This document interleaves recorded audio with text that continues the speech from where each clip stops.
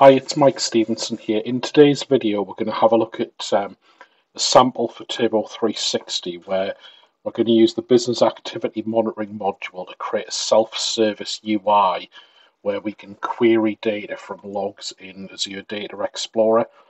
So if we have a look at what this looks like, you can see I've got a number of different applications over here that could be written in different languages. What they're doing is they stream telemetry events to an event hub. So imagine maybe my C# application's got some kind of login framework.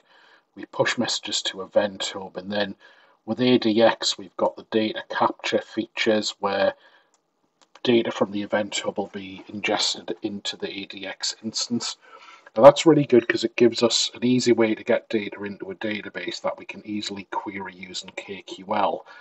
But the problem is we want to create an easy way for our business users and support users who aren't Azure experts to be able to query this data in a user-friendly manner. So here our developer can use Turbo 360 and they would input some KQL queries, and we can then build a visualization and model for how we're going to query this data so we can then expose it to users. And then up here we've got our support user and our business user, and they can just come into Turbo 360 and with a nice friendly UI they'll be able to leverage the data we've captured in our logs.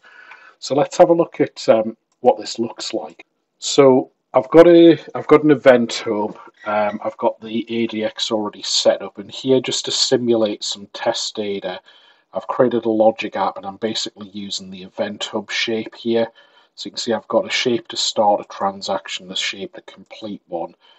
And here in the message content, I can kind of pass through pretty much anything I want, but here I've got some data and then some metadata, so I've passed in a few different fields. I can really customize these fields to be anything that I want.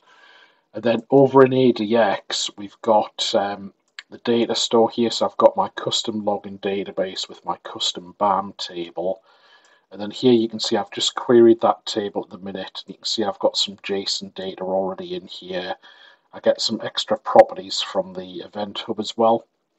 So my data is there in ADX ready to query. I just need to now create the visualization on top. So if I go to Turbo 360 here, so if we start by having a look at what we can do once we've got this data visualized. So you can see here I've ran a query for the last 7 days, and I've got some really simple data coming through. So I've got a list of customers and order IDs, and I can also specify things like the workflow and the run ID. These are logic app properties that I've made go into the log messages. So I can do things like in the query, I can do an easy search for specific customers, specific orders, and I can create this grid to look like what I need it to look like for any given scenario. So if you imagine on the tree view here, we've got different departments, different business processes, and different transactions, and I can create the grid that matches what my users need to be able to check what's going on. Now, what I can do next is if I find the transaction I'm looking for here, I can click on it, and Turbo 360 is going to then execute some additional queries against ADX. And here you can see I've got some stages. So for each stage we've got started and completed, which kind of mapped back to my logic app here. If we saw these two events we passed from the event hub. And what I can do is I can say view stage, and then I've just promoted out some of the properties. So this is most of the properties that were on the message that hit the event hub. So you've got the stage, the transaction. I've even got those properties that the event hub pushed in. I can pull out as well. Now, if I want to correlate back to the logic app, you can see I've got things like the workflow name, the run ID. I can craft, if you look at some of the advanced options here, I can craft, for example, a clickable URL where I could jump out to the logic app or to maybe something like a function instance that we can look at the transaction history from App Insights or something like that. So that would be the basic track and trace type features. So I can see my transactions, click on them, see more detail. I can articulate errors into here. So maybe some of these shapes might be in a failure state if they haven't completed successfully, and I can derive that from my logs. I can then go and create a dashboard here. So a good example with my dashboard is I can put my own widgets on here, so I can have either a raw query against maybe ADX, and I can put my own custom KQL in here. So if I use my log database, I can pop my query in and can create a widget from that. Or I can use the transactions that we're going to come on to in a moment. So you can see I'd have the default one here, for example. And I can just build out a dashboard with what I need. So I've got a very simple widget showing how many transactions per day. But I can make this dashboard really do kind of whatever I want. And then we have the monitoring where we can create queries here. So what I could maybe do is create my own query from the transactions. Say, maybe I want to get no errors in the last 15 minutes. So I could put that as a query. I could drive, so maybe I said, something like in the query, I could say if the state equals failed, we'd get a result coming back. And I could maybe say if there's more than one, raise a warning. If there's more than 5, raise an error. And I could put a note for the support person to tell them what the problem was and what they should do about it. And then I can basically add, maybe 4 or 5 queries for different conditions here. And we can raise alerts from there. So at that point, we've created some nice, useful, easy to use functionality for my users to look at this business process. And the next thing we have is the question of, well, what about the developer? So if you remember on the diagram, if we look here, we had this developer over here who needed to create this business process. So how do they actually do that? So over here, you would start by adding a transaction. You would then choose Azure Data Explorer. That would then query which Data Explorers you've got available. So I've got my data ADX here. I can choose a database.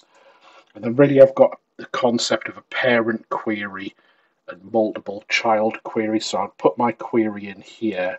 I'm just going to go and edit the existing one to show you. So I could create a query.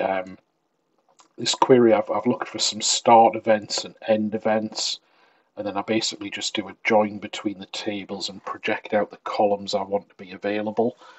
And then once I've done that, I'd execute the query, and then I would just do some mappings here. So I've said, that the instance ID for the transaction might be the run ID. I can have things like start and end times. I can promote properties. So here I'm promoting 2 fields that I would use in the child queries to be able to look for matching records. And then down at the bottom here, the status, as you can see, we map the failure status and the success status, and they get mapped from one of the fields that comes back in the query. So you can see we've got a field called transaction status, and we map that to the Turbo 360 statuses, so they'll light up as green, yellow, or red. Now, once I've got my parent query, I then have the option to add child queries. So these would be individual shapes. So I can go and add a shape here. I can choose the data source for it. So you don't always have to use the same data source that you used for the parent. So if I pick ADX again, so I'd choose my database, and then I could add my query in here. And again, if we look at the existing query that I've got, you'll see I'm just looking up in that table for a record where the transaction instance ID matches the one I passed from the parent. So that's where we pass this parameter in. And then I'm looking for a stage called started, which will find a row in my ADX table. And then I'll be able to project out some columns with the extend section here. So I can create the columns I want to show for this particular record, and then we just basically do the mappings again. So we map the statuses down the bottom, and really that's how simple it is. So I'll execute this once for each of the stages I want to put in.